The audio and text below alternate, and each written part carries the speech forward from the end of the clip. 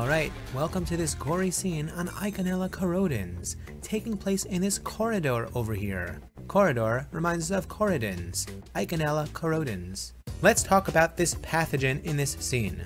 So I know this scene was a bit gory. If we rewind, we recall that a guy was punched in the hallway over here. This reminds us of the classic presentation of Eikenella corrodens, especially on exams. And that's that it comes from a fist bite. For example, a person gets in a fist fight in a hallway of a school.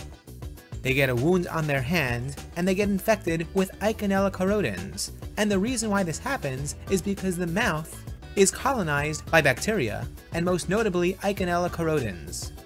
Before we move further in the scene, we notice that this boy over here passed by a poster showing a gram stain of Eikenella corrodens, and we see that it is in fact a gram-negative pathogen, and specifically a gram-negative rod, and that's why it stains pink or red in gram staining due to its thin peptidoglycan wall.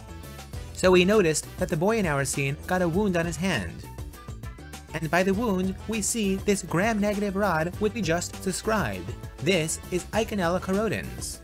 Now, a few days after the initial infection, patients may present with pain and erythema around the wound site, but also they may present with lymphadenopathy. For example, axillary lymphadenopathy, represented by this huge lymph node by this fighter's armpit over here.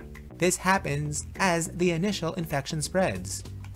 Now, you may have noticed this globe on the floor over here of this corridor. This globe reminds us of global infection. And that's that Eikenella, if not treated properly, can spread globally to various parts of the body and can affect various organs. Let's end off this scene with a word about treatment. And for that, let's take a look at the air conditioner over here. We see that it says AC, AC for air conditioner. But for our purposes, AC can also remind us of the treatment for Eikenella, amoxicillin clavulinate, also known as Augmentin. Alright, I hope you enjoyed this scene on Eikenella corrodens.